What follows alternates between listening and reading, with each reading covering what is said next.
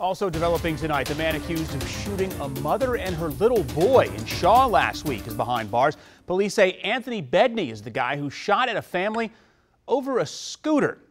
So tonight the family is calling for an end to gun violence. They're pleading with lawmakers to act now. Colby Satterfield live in Shaw for us tonight. So first of all, Colby, how are the mom and son doing tonight?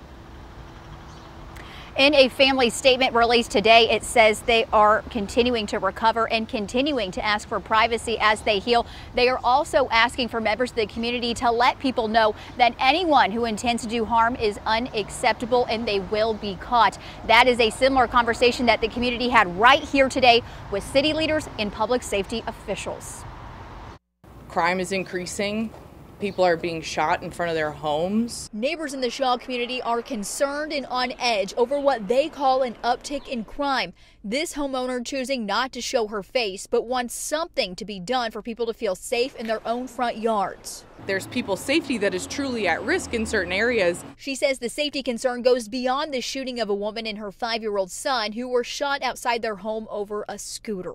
She says it's a symptom of a bigger problem and one the community aims to address, with dozens of neighbors meeting with city and police officials today, walking the streets and pointing out issues they deem unsafe or unhealthy. I walk around my block as a routine every Saturday and pick up things, and for the first time I've been finding needles again, and that hasn't happened for at least 10 years. These types of situations bolstering this many neighbors to come out are preventing some from moving in, fearful it's no longer safe enough. There have been a few instances in the neighborhood where offers on homes have been pulled out because they don't know that they want to bring their families here. And neighbors say the arrest of the man accused of shooting a family can't take the nervousness away. I think we'll make them feel better temporarily.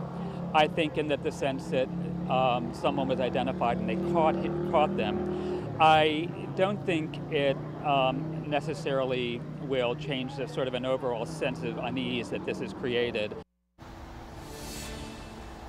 Police here today told people to call 911 if they see anything suspicious or a crime happening. That way it can be on the record, something good to know, not just for this community, Adam, but all DC communities in general. Yeah, that's what it's going to take, community support and engagement, just not at the expense of losing more people to this senseless gun violence. Colby, thanks.